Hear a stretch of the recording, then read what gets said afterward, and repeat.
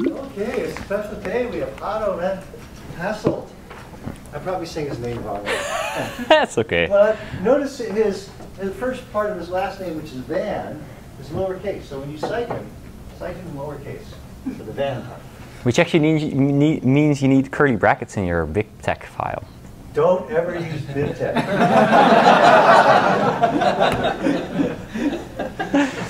You can actually make it work for you. You can do the right thing. Hado was here some years ago. I guess we worked it out. 6.5 years ago was when you left? No, 5-ish. 5 years ago. Still long. Was he arrived? I don't know. He did all this great work. It seemed like he such a wonderful colleague. I can't believe you're only here for a year. It was only like a year. Yeah. It was just a wonderful year. And then you went on to the dark side, into industry, Yeah. mine. I would never do that. And did lots of good stuff there and become prominent, important there. He's one of the leading people in reinforcement learning there. And yeah, it was just so good to have you, back here, returning some of your thoughts. And so let's all give him a warm Edmonton welcome.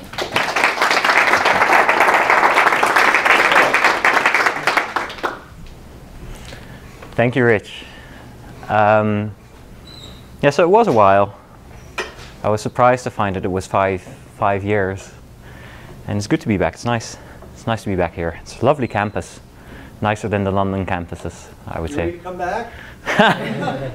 No comments. Let's dive in. So I thought today I'd talk about, well, it says up there, when to use parametric models in reinforcement learning. And the way I'm going to, so there's a paper link there that you can look at for more details, because I'm basically just going to talk about stuff that is also in that paper.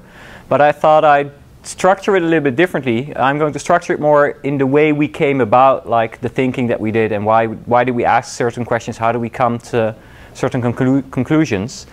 So also, in addition to the results and the thoughts that we had in this space, to also maybe share a little bit of the, like, how did we get there? What led us to asking these questions and such? Okay, so to start with, the motivation was actually a different paper that came out not too long ago, a couple of months ago. A paper called Model-Based Reinforcement Learning for Atari. And I'll briefly describe what happened in that paper. And it's a fairly, in some sense, it's a fairly standard thing where they do something that is quite similar to Dyna, if you know the Dyna algorithm. And it's schematically depicted there. These plots are from that paper. It's schematically depicted there where there's a policy, depicted as the robot, interacts, leads to some observations or transitions. Then they use these observations to learn a world model. This is, they call this self-supervised, but this is basically a supervised learning problem, right? Where you can learn from transitions to predict what a transition, like the outcome of a transition will be. And then they use these world models to generate new experience to then learn a policy from. This is, like I said, very similar to what Dyna does. This other picture I'm not going to explain, but it's just to show that there's a lot of work in that paper in describing and explaining how exactly they structure that world model, and that's a non-trivial thing. And maybe a lot of the focus of that paper is more on that side. Like, how can you do that? Because it's actually kind of tricky to make good models in rich perceptual spaces, like in these Atari games. And even harder maybe in more structured, like richer spaces. And then they show that doing that, you can get relatively good performance. And with relatively good, I mean literally compared to something else, where they have a baseline there, which is in this case Rainbow DQN, which is one of the deep QNet algorithms, one of the later ones that is a little bit better than the original DQN algorithm. And they use it as a comparison point, and they show that they do a lot better. Importantly, the comparison here is on a much lower number of interactions with the world than is typically done for these DQN-style algorithms. Typically, in most papers, people use 200 million frames. They only use 400,000 frames, or 100,000 interactions, because each action is repeated 4 frames. The Rainbow DQN algorithm in the paper is said to be tuned, but I'll argue that you can actually tune it much better than they did, apparently.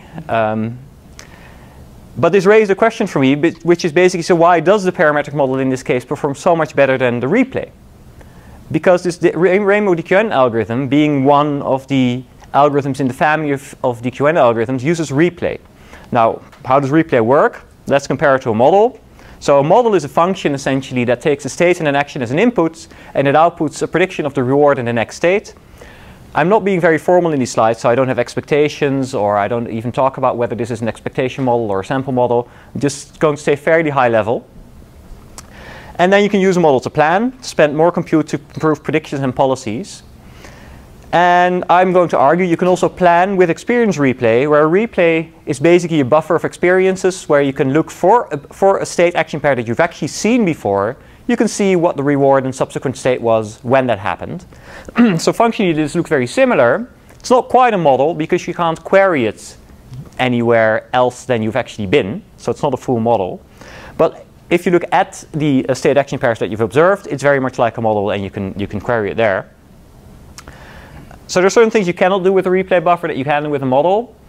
But there's certain things that you can do, and most notably, I'm going to define planning here as basically anything that spends compute to improve your predictions and policies without consuming additional experience, which is maybe a slightly broader definition of planning than a lot of people use when they maybe think more concretely about planning like actual predictions of the world or something like that. So I'm slightly more general flavor for what that word means. And then you could say replay is also doing planning. Now there's a couple of important differences. I'm sure Rich would object if I didn't mention them at least. Typically models use less memory because in a replay buffer you have to store all of these transitions, and in a model you just have this one parametric thing, which can be fairly large, but it's still probably going to be less memory than a whole bunch of frames.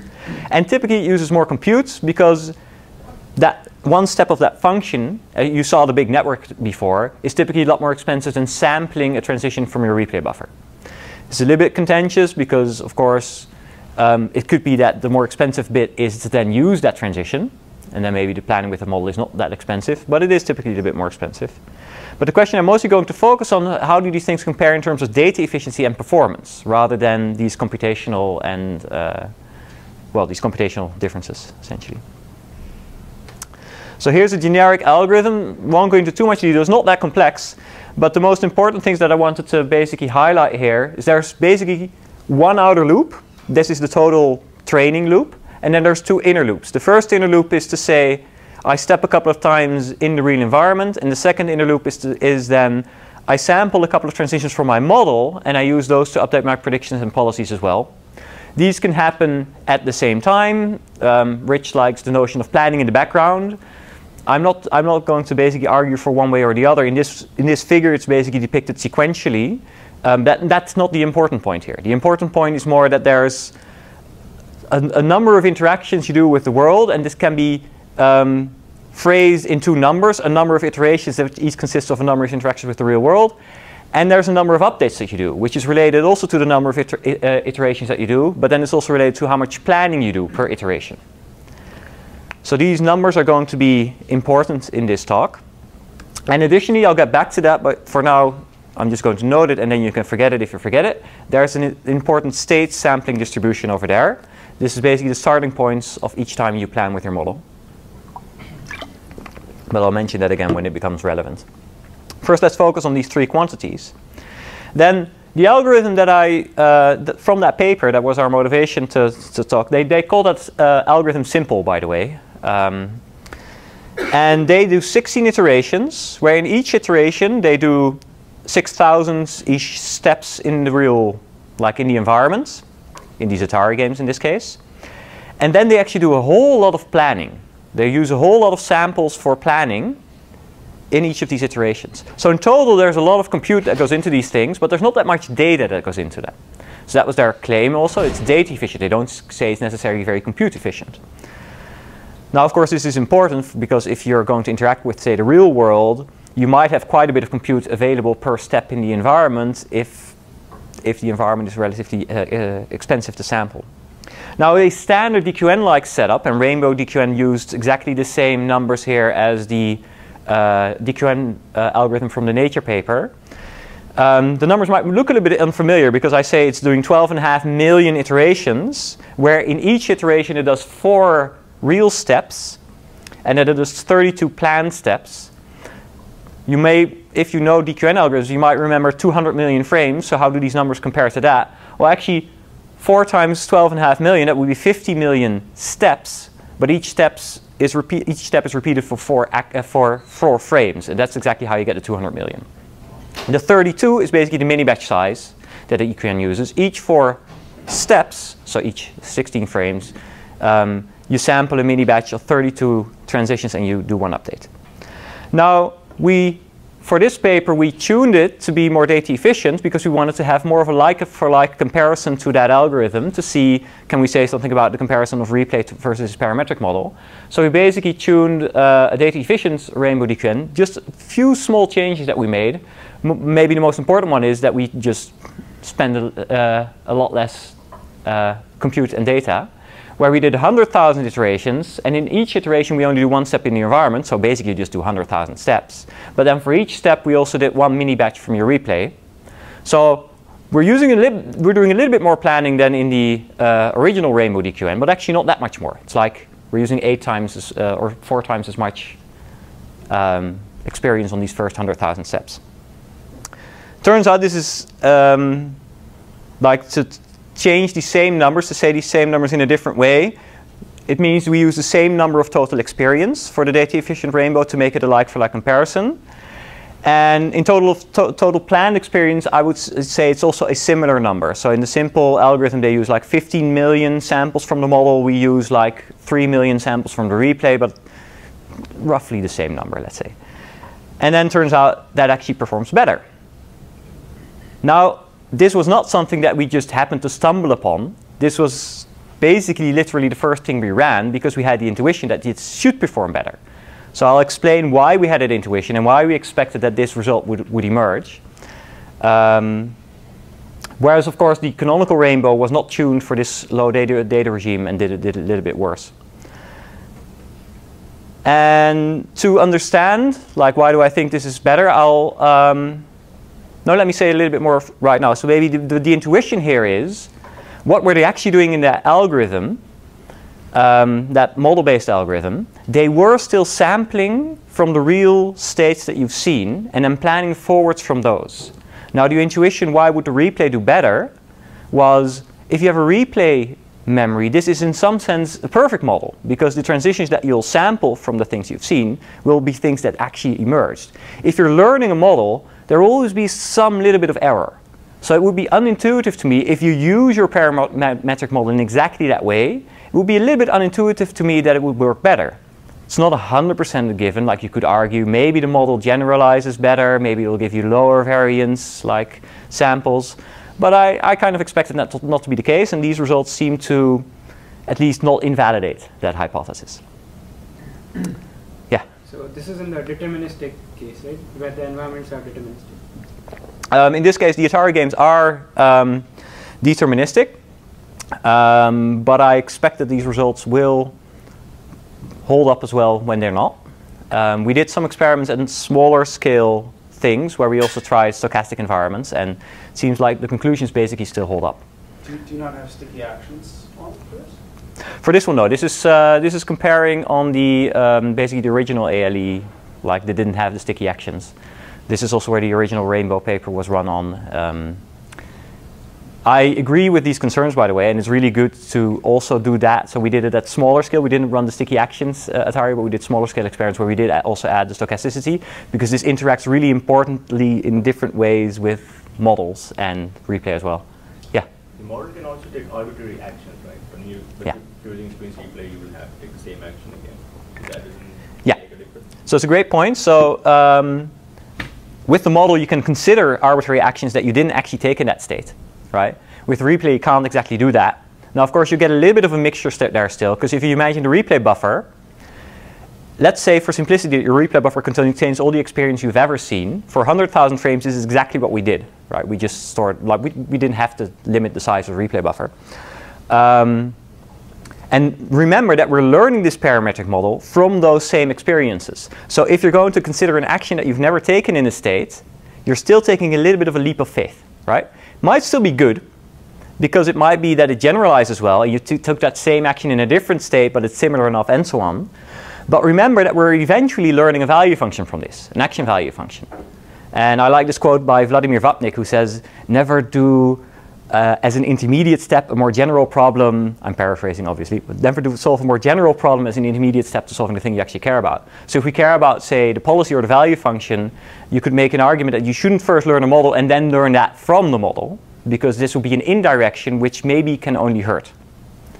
Now that can only part, that's not very satisfactory, because we all believe that models should be useful in one way or the other. So what we did then is, well, we investigated this question, when do they help? How can you make these models actually be useful? And we had a couple of intuitions there. Is that maybe what we're doing here in that simple algorithm is maybe not the most effective way to use your model. What is it doing? It's planning forwards from real states. And then, as I said, maybe replay can be considered maybe a more accurate model from exactly those states, right? So we did a small scale experiment here on a maze, where we have, like, we can do more experiments because it's so small, right? And basically here, this performance on the y-axis is the way to think about it. This is the total number of steps it takes you to complete 25 episodes. So lower is better. And you can see replay kind of dominates the forward dyna algorithm here over, like, if you do different numbers of updates, planning updates per real step. So it seems quite consistent. I say forward dyna here because from each state and action that we actually visit, we plan a step forward, and then we use that to update the value. Now there's a different thing you could do. You could plan forward, but you could not trust the experience quite so much. Why would you do that? Well, if your model is a little bit wrong, let's say the model thinks there's a hole in this wall over here, right? If you're then using that to update your value function will say, it's really effective to go over here. It'll be a really short path outside if I want to flee. Let's say fleeing is good. That might not be a very good thing to cache. Eventually you'll learn it's bad, and your value function will relearn that it's not so good, but you have to unlearn that thing that you've learned.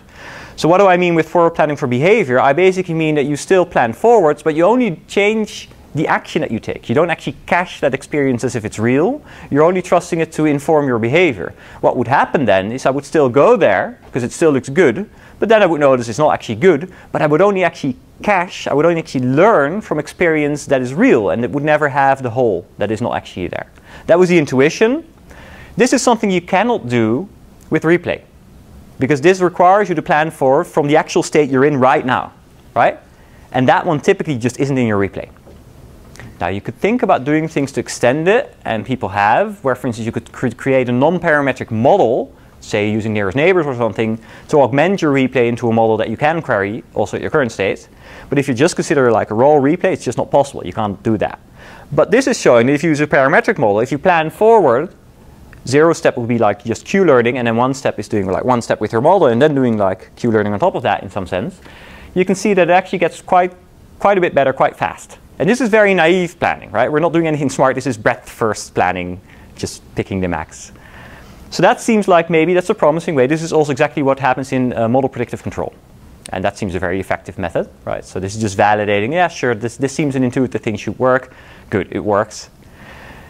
And then the other thing that we considered as an alternative, remember we did forward planning for credit assignments. You plan forward, you update your value function. We argued that maybe is a little bit tricky.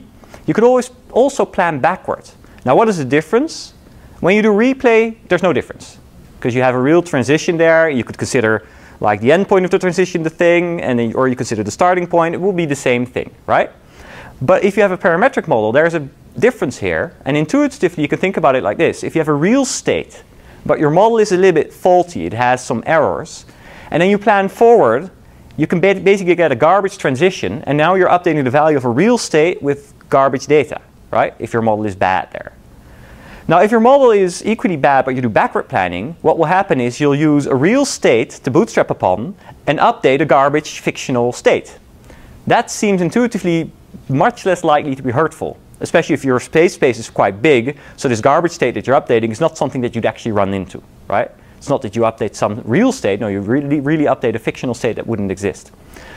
So then we would expect that maybe planning backward in that sense might be a little bit more effective if you're doing it for credit assignments. And the experiments that we ran, this is on 4 rooms, same grid rule as over there. They basically highlight that. And this, in this case, by the way, you can see deterministic and stochastic, so we're also like planning with stochastic models. Replay is still a little bit better in this case. Not always necessarily the case, but it is in this case. So I'm ready to say conclusions, because there's basically two things that I said here. One was to consider replay as something that you can use to plan. It's okay to call that planning, I would argue. Even if it's a limited form, because you can't do everything that you can with a parametric model. And if you want to use a parametric model, there's at least a couple of different ways to use it. One would be for planning for credit assignment, and I've basically argued maybe that's not the most effective way to use a parametric model. And in fact, if you want to do that, maybe you could also consider doing replay. Or you could do for planning for behavior. That seems to be quite effective. And as I said, there's a lot of literature on that, like model predictive control, that basically does that all the time. And backward planning for credit assignment. And I basically just wanted to, none of these are particularly new. I'm not claiming I'm inventing these things. I just wanted to do like a careful comparison of these things and get some intuitions about when you can expect them to help. Okay, thank you.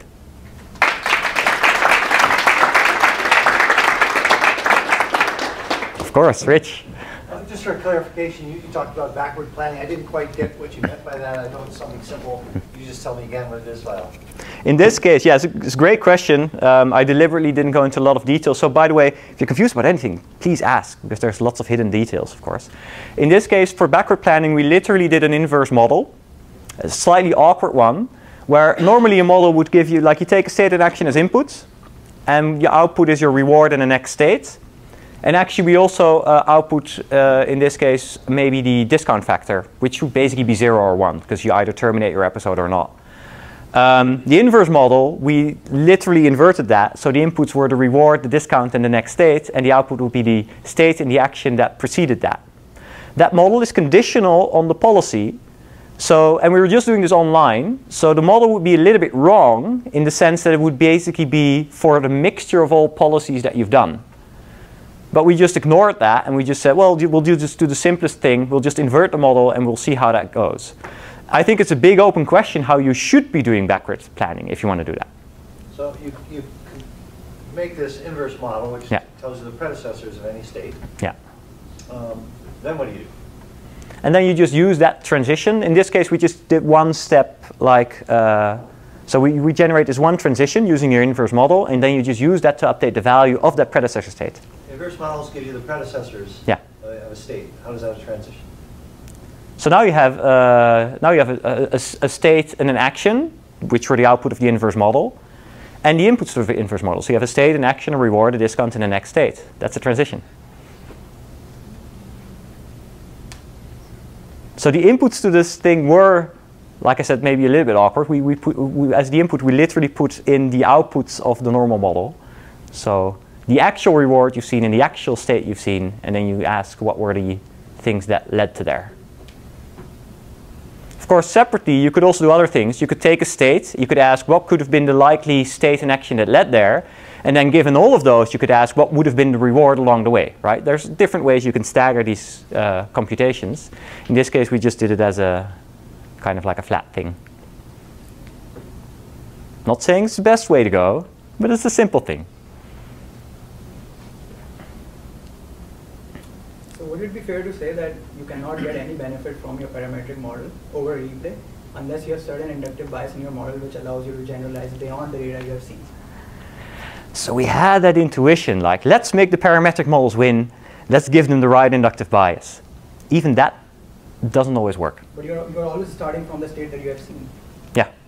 So let's say you have this 4-room domain, but there's one room that you have never been to, but if your model generalizes to that room, your replay doesn't have that data. So if you have a generative model that gives you something like that, that you haven't seen, and if your model has right inductive biases baked in, which that's a generalized outside the data distribution, that other room, then you should get benefit from a parametric model, which you cannot get from a replay.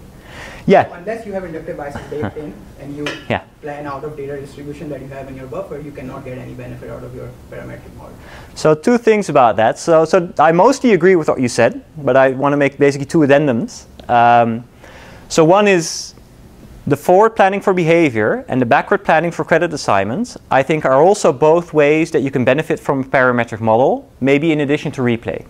especially the forward planning for behavior, something that you cannot do with the replay buffers easily, and it does really seem to help. So just as a little bit, it's not always true. I didn't say the parametric models never help, right? Then, of course, I do agree that if your model has a good inductive bias, it's more likely to be useful, right? But we actually did this experiment where I wanted to basically illustrate that. Similar to these other things, I wanted to do like a very simple experiment that shows that. So I basically created a quadratic transition function, and I also said my model is going to be quadratic. So it is good like inductive bias, and like you'll learn that in a couple of transitions, right? So very easy to learn. So it'll be perfect in no time, right? And I was running that code, and it would just diverge all the time. So I was 100% certain that I had a bug somewhere. But turns out there was no bug. But what was happening was, even though the model is now perfect, the data I was using, I was still sampling the real states that you've observed, right? And I was planning forwards from those with using this real model. But that real data was not exactly compatible with the model, in the sense that this data will have a little bit of noise. The distribution of things I'm sampling as inputs is not quite the distribution you would get when you run the model. This kind of, it's very similar to off-policy updating now, and you basically get into the deadly triad, and this literally diverged, even though I gave it a very good inductive bias. So you still have to be a little bit careful when you use a parametric model, that it still might be a little bit incompatible with what you're doing. Or phrased differently, you still have to be very careful about the state sampling distribution, right? Because using the true model, of course, you can do well. But you have to be a little bit careful about how you sample. You can still get algorithms that don't quite work for known reasons, but things that you might not think of, or at least I was not thinking of when I was running that experiment. But you would blame it on off-policy learning, right? In that case, yeah, we were accidentally learning off policy, essentially, right? But we weren't quite realizing it, because we were thinking, oh, but this model is true, and the data is true, like, what's wrong with it? But we weren't quite realizing that we were still off policy. Yeah? So when you say immediate behavior, I don't quite get it. What do you really mean by saying that? You mean for the forward planning for immediate behavior? Yeah, it's a good question. So what we specifically did there, consider doing Q-learning. So you have an action value for each action in a state, right? Let's define a policy. Like, that just gives you the action value. Now I have to define a policy. Let's define epsilon greedy to be the policy. So we pick the greedy action with a certain probability. We pick a random action with a different probability. Now what we did here, we have a model, right? So what we did, for each action, instead of considering the action value immediately, instead, for each action, we look at the state that you predict will happen then. And then on each of these actions in that state, you look at the value. And then you basically can max over like multiple plies deep. It's just doing search, right? Breadth first search. So for each action you back up, like, what is the maximum action I can do over here? And then you backed it up. Oh, that means that the maximum value that this action can attain, according to the values that I'm bootstrapping on and the model transitions, this will be the value of that action. And then you still do, like with probability epsilon, you still just select a random action. That's exactly what we did. There's actually a couple of papers about this now by Bruno Scherer and others. They call this multi-step greedification, where you it's basically search, right? But you can use this in the context of reinforcement learning. You could potentially bootstrap on that as well. Yeah, so but in this case, I think it's only optimal when your model is deterministic. If the environment is stochastic, then this is not an optimal solution. So that's, again, that's a good observation. So this doesn't automatically work if your environment is stochastic. There are subclasses of cases in which it will still work. It also depends on your model, because you could imagine doing a full distribution model, and then you can still do this, right? And in this case, that's actually what we did, because it's a small experiment. In general, that's probably not the right way to go, because it'll be like a big thing to have the distribution of the next states, right? Then there's other things you can do. Rich wrote some stuff about that as well. You could have an expectation model, and maybe if your value function is linear, this is still okay. But otherwise, you could also have a sample model that only gives you like a sample of the states that might appear, but then you kind of have to be careful with the planning, and the multi-step greedification also becomes a little bit not hairier. It's like easy to do algorithmically, but the interpretation of it might be a little bit differently. So this is there's a lot of to popping up like a level of abstraction. There's a lot of unsolved issues in all of these algorithms. There's a lot of ways to do that. What we did here are basically very simple instantiations. But you have to, like, if you want to do any of those for real, there's a lot of things you have to take into account, and you want to, like, be very careful exactly about these types of considerations, how you deal with stochasticity and so on. And I don't think we have, like, complete solutions to that yet.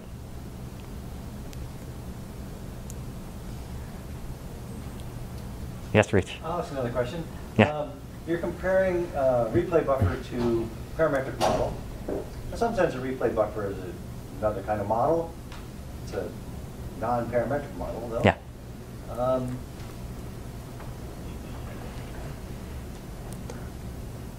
Could you do, I mean, as you get more and more data, then your replay buffer scales with t. Yeah. Amount of time, and that's no good. Yeah. So what you would do, I mean, the memory can scale with t. Maybe that's not so bad, but the computation, you said it was, the replay buffer was computationally cheap, but it's not really, because you got this long history of old things, and how do you find all the ones that have all the different times that you visited a particular state, or if you've ever visited that state, Mm-hmm. you have to build in indexes, and then if sometimes when you're in that state in the past, if there were two different things, Yeah. you'd want to record that, you'd really sort of cache indices into this huge stream of old experience. And as you do more and more of that, it begins looking more like a classical model. Yeah. So what are we really comparing? So I think it's really good to dig into that a little bit more. So just to reiterate, you're pointing out, you can consider a replay a non-parametric model. You can actually also just extend it slightly to be a full non-parametric model, maybe also to be able to be queryable, right, on state action pairs, for instance, by doing a nearest neighbor approach or something like that. You're also referring to the fact if your replay buffer grows, like the memory size will grow, which might be problematic in and of itself. But it also takes longer if you want to query. The compute to query something might take longer. And all of that is true. And I'm also not like, I don't think replay buffers are the solution in the end for those reasons as well. And I think eventually you want to cache a lot of that into more like succinct ways to represent things, like parametric models. Because a parametric model could essentially capture the same amount of capacity as a big replay buffer, but doesn't necessarily grow with the number of samples that you put in there. It can just get more accurate by using the same compute and memory imprint. But for maybe the nearer term, there's a valid question like what the trade-offs are that you want to admit. And one thing that would be interesting to ask in this terminology, yeah. I mean, what would a non-parametric model look like? Yeah. What would that be? Yeah. Can we separate the step all the way to parametric model into a step to non-parametric model and then to yeah. Yeah, and I know Martha White and others have worked a little bit on this to augment the replay into a non-parametric model, for instance, using a kernel distance metric. And I think that's a very promising approach because it opens up, for instance, the ability to do forward planning for behavior while still using a model that is really accurate at the states that you've actually seen, because it's just using the actual transitions there. And it's a really interesting question how that compares to other types of like parametric models, and it might be better in some ways. And I think nobody really knows like the right like answers to the trade-offs there. There's also different computational questions there. How expensive is it indeed to query something? How expensive is it to do that nearest neighbor?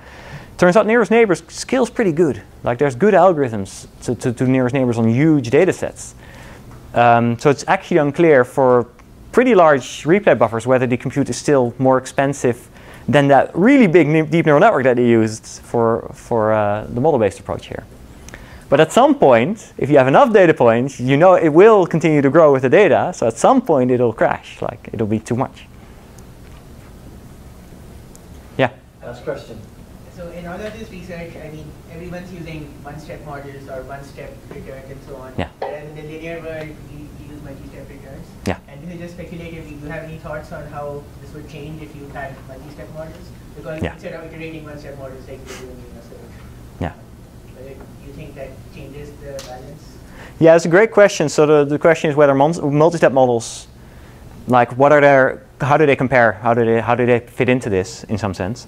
And this is important because indeed, if you iterate a one-step model, you have a compounding error. Even if there's a small error, like the error can exponentially scale up. And if you do many steps with a one-step model, even if it's only a little bit wrong, eventually it's very wrong, right? And that can be harmful potentially, depending on how you use it. And then multi-step models seem much more like promising. In addition, there's the compute question as well. Like with a multi-step model, maybe with the same compute, you could do like jumpy things far away into the future, rather than having to iterate all the way through. So most of the experiments that I showed here were for one step, but we weren't iterating, right? We were literally just doing one step and then like caching that back in to do the kind of like clean comparisons. If you do multi-steps, if you do multiple steps, it becomes, I think it's actually more promising than I have multi-step models, but this comes at a cost. And one important thing to point out in terms of like clear way to point out that cost is that a one-step model depends only on your action, a forward model, but a multi-step model also depends on your policy in some way, right? So you have to somewhat then think about how, what should be the multi-step thing that you're doing. This goes into things like, if you think of this as a multi-step thing, you can also consider this an option conditional model. But then how do you find which option, right? Which option do you pick? Which policy do you pick that it's conditioned on? Do you keep that fixed? Or do you also want models for your current behavior, which would be a non-stationary thing? And this is again an area that is very promising, but there's a lot of questions that aren't fully resolved yet. I personally do believe that we're eventually going to need multi-step models, because that's the only way to effectively compute effectively fairly far into the future. Well, on that happy note, thank you again.